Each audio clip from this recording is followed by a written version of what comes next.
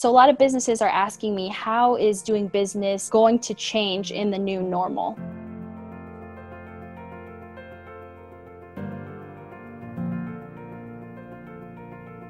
The fundamentals of doing business are definitely the same. It's just the way that you're operating and running your day-to-day business has changed. And so in the past, we've seen networking events happen in person at conferences. And the new way we're going to see networking is all of the above, just make it virtual. I'm very confident that you can mimic that experience and make it just as valuable, if not maybe better online, because you're saving people's time, you're saving their commute, you're able to record sessions more easily. So I think there actually are a lot of benefits to networking online for both meeting and event hosts as well as attendees.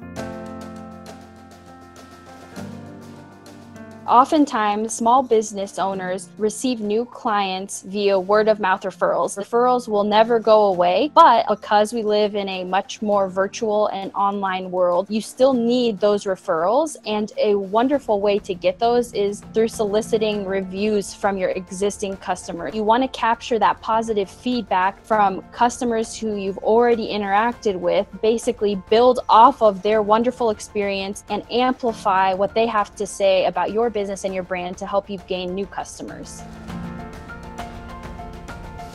So trust has always been an important component of running a successful business. Trust will remain important now more than ever, actually. And so I think the way that we can build trust is through business transparency. Not every customer you have is going to be happy all the time. But what's important is that if you and your business did something wrong, you admit to this, and it can really help future or prospective customers trust you and want to hire you.